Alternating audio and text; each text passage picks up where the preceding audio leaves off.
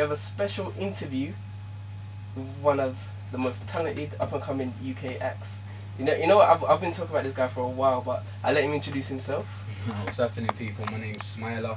Pleasure to be here. Okay, this is Smile all the way from London now. I've been following this guy for a long time, and I remember even on the commercial level, there's a couple of your songs, which, naming two, Enza and Spender.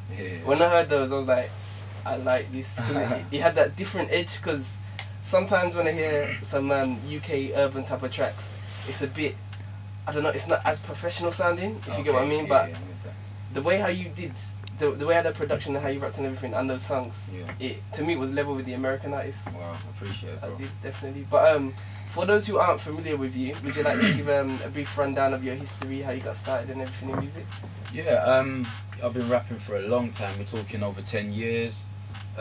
Again, you know, just started as an experiment, found my feet, you know, just headless chicken running around in the game, just trying to get on.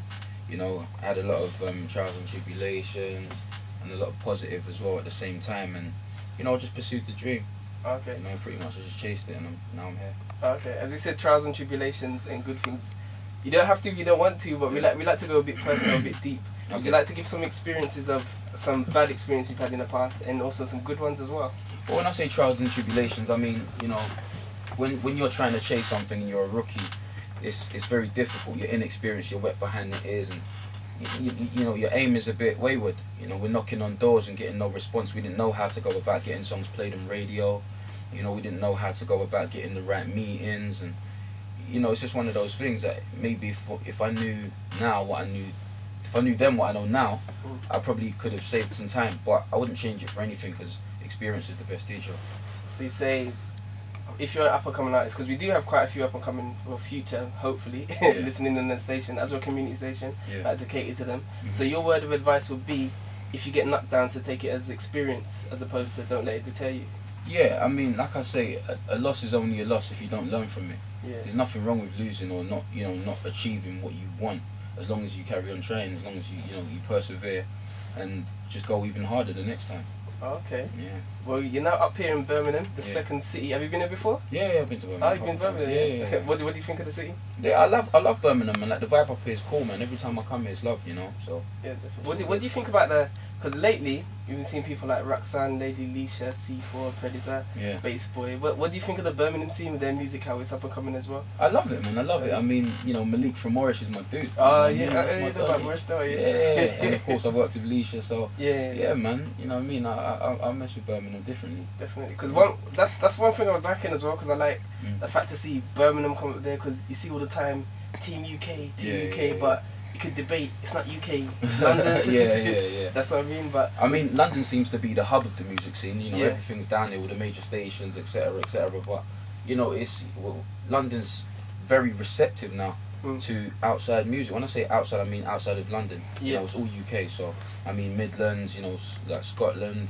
You know, so you know, it's looking good right now. Have you visited in places like Scotland and that as well? Yeah, I was in Glasgow. Well, I went for the Mobos and also did a show down there with BBC Scotland on December the 18th. How do you feel? Have you worked with these artists from outside London? How do you feel how's the chemistry there? Is it there like with working with the London artists as well? Yeah, it's just the same. There's absolutely no difference. I mean, I'm doing a track with Mad Hat McGaw from Scotland. Okay. You know, he's up and coming over there, and you know, as soon as I heard him, I said, you know what, he's hot, he's got passion, you know, and he knows what he's about. So I wanted to do something with him. He was all over it. Myself and Malik have actually worked together already. We've got a joint together. Like I say, we're doing stuff. I've done something with Leisha. Gonna do some more stuff with her. So yeah, man. So big things in the pipeline, yeah. Yeah, definitely. My arms are open. I'm very receptive to do the music with a lot of different sounds, you know. Okay. Now with your musical career, when was the point when you felt, I've made it, I've started to get somewhere? Can you name an exact moment? Not to date. Oh, you haven't felt that yet? Felt like I've made it. Oh, okay. No way. So you got big ambitions then? Yeah, I mean, to be honest with you, I felt as though certain doors I've been knocking on have opened. Yeah.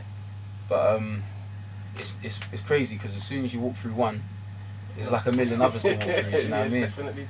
So I'm just great. I mean, there've been milestones. Definitely been milestones. Like I did a radio show in 2007, sorry, with Marley Marl, Styles P, Jojo Pellegrino. a few other heavy hitters, and that's way before anything really started to pop off for me.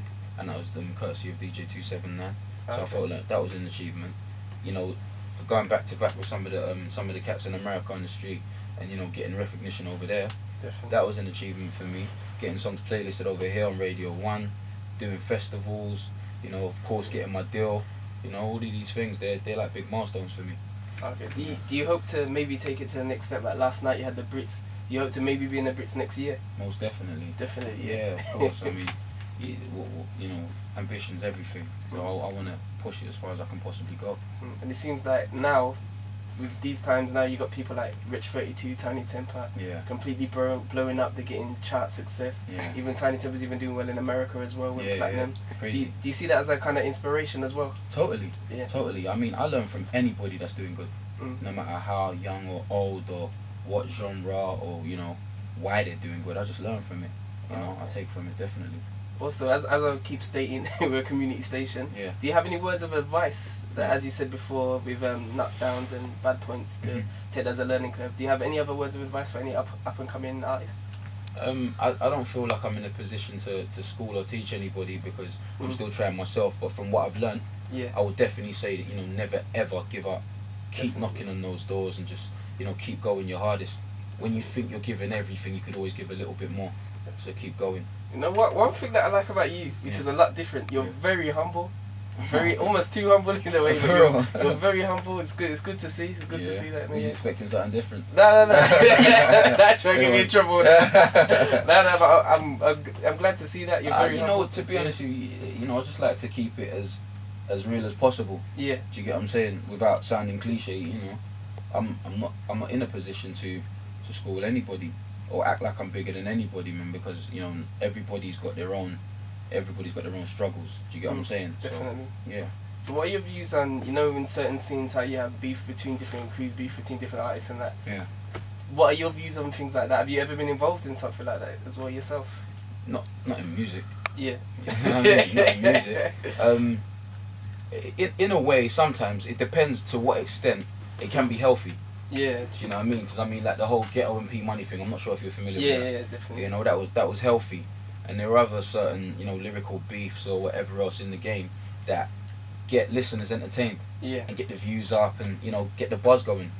But it depends to what extent they're prepared to take it. If it starts getting silly, and egos get the better of you, and you start getting things to prove, and certain man start feeling punked, and then it starts getting stupid. It's like pathetic.